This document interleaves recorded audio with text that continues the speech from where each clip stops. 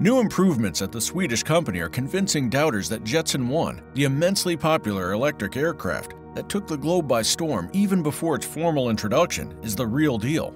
During the top Marques event in Monaco this summer, HRH Prince Albert II of Monaco showcased the Swedish eVTOL, electric vertical takeoff and landing, that is designated to become the private aircraft that anybody may fly in the future. For this year, the $92,000 electric aircraft has been sold out far in advance. The need to increase output was glaringly evident. A short time later, the cutting-edge plane was given the opportunity to tour the company's brand new research and limited production plant in Arezzo, Tuscany. An airport with a runway of 800 meters, 2,624 feet, is located nearby. The company intends to build a pilot training academy and a customer service hub there. In April of next year, the first lucky guests are expected to arrive to try out the Jetson One at this location.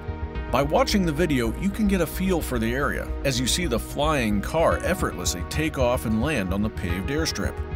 Plus, that's not all.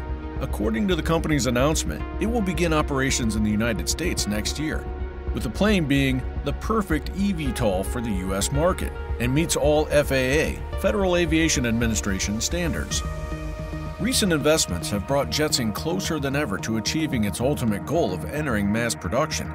Luca Spada, Nick Robinson, and Ricard Stieber, three well-known figures in the technology industry, have reportedly invested $10 million in Jetson, which will be released in the following month.